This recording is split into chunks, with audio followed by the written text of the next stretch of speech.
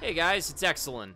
So back in May, I made a short video detailing the then released translation tools for Dragon Quest X called Akmon and DQX Clarity. After I released the video, it was pretty much outdated immediately. And since then, the tools have gone through a variety of changes and big improvements as Sereny, the tool's creator, and everyone who works with him never seem to take a break. The biggest and most recent of which I will be going over in this video, detailing how to get your hands on it, how to install it, what to expect, and a bit more. Please note this is not a video on how to download, install, or set up Dragon Quest X. The Dragon Quest X worldwide Discord community would be more than happy to help you with that, and I will link to them in the description. Moving right along, first, if you don't know what each tool does, I will quickly break them down for you. DQX Clarity translates menus, battle menus, AI recruitment menus, status pages, master orbs, emotes, and more.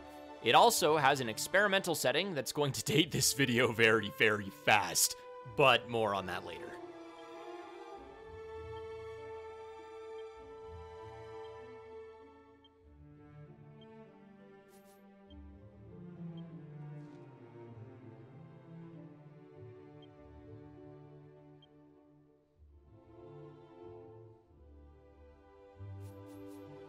The Akmon, or AHKmon, is a tool that grabs the in-game text boxes as they are loaded and runs them through DeepL. It then gives them back in a simple overlay that can be customized to your liking. Be aware that the Akmon is machine translation and will have some oddities such as mixing up pronouns pretty much always. Moving on to installation, it's pretty easy to do.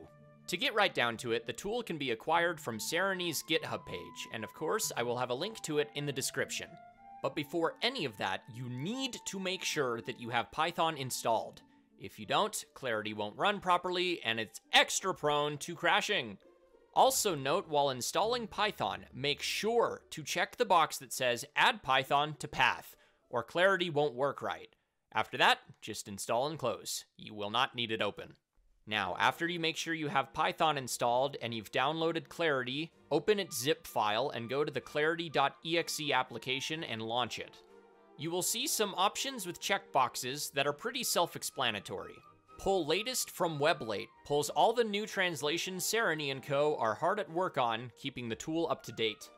Translate player and translate NPC names are pretty self-explanatory. However, keep in mind this is a direct translation from katakana to English, so sometimes it can look a little weird.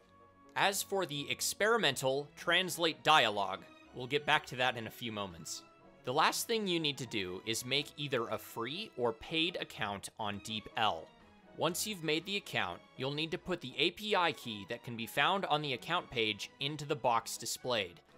It will ask for a debit or credit card even on the free account, but I can assure you it is only for verification and it doesn't cost anything for a free account. The card on mine is actually expired and it still works. Also take note, if you are not using a paid DeepL account, Pro API needs to be unchecked. Now, once all of this is done, the fun stuff can actually begin. It's recommended that you start Clarity on the File Select page after logging into DQX. Be careful not to click anywhere within the blue box while Clarity is booting or running, as all actions will be paused. You will need to click the top of the window to undo this. Once it's finished all of its processes, you will see a message somewhere in the box that says minimize and enjoy. You are now capable of doing just that.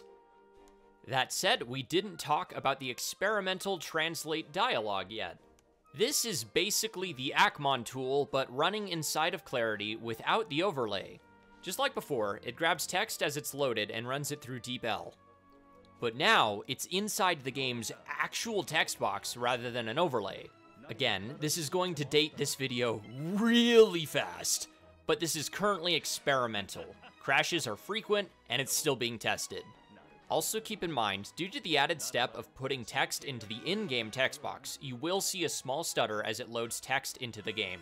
While this is only really present the first time you see any cutscene or text box, it is something to keep in mind. And with that, I hope you enjoy Clarity and DQX. And again, the Dragon Quest X worldwide community would be more than happy to help with any questions and setup for Dragon Quest X. And if you like the sound of my voice, I do stream on twitch.tv/ExalinExcels. And with that said, you stay excellent, you internet weirdos.